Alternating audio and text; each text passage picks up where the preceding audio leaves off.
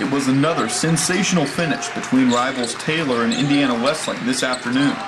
Unfortunately for Trojans fans, Taylor came up just short in a 61-60 loss to the Wildcats. We've made some real strides to play this kind of a game with this caliber team. I think, especially given the fact that Tommy Pello was injured and wasn't able to play the last about 18 minutes of the game.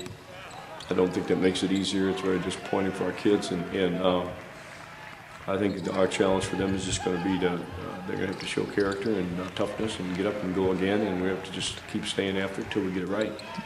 Taylor led for most of the second half as sophomore Casey Coons and senior Drew Tower made clutch basket after clutch basket. I've been really pleased and proud of Drew as a senior and as a guy who's not played nearly this many minutes in the past. He's really become a pretty steady, pretty consistent guy. Again, made some big plays today.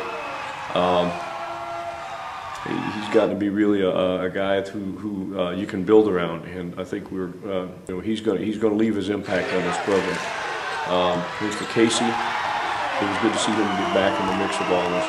Sophomore Nate Casper also played a solid game as the big man scored 16 points and pulled down 5 rebounds. But the game came down to the final possession as Taylor trailed by 1 with 15 seconds to play.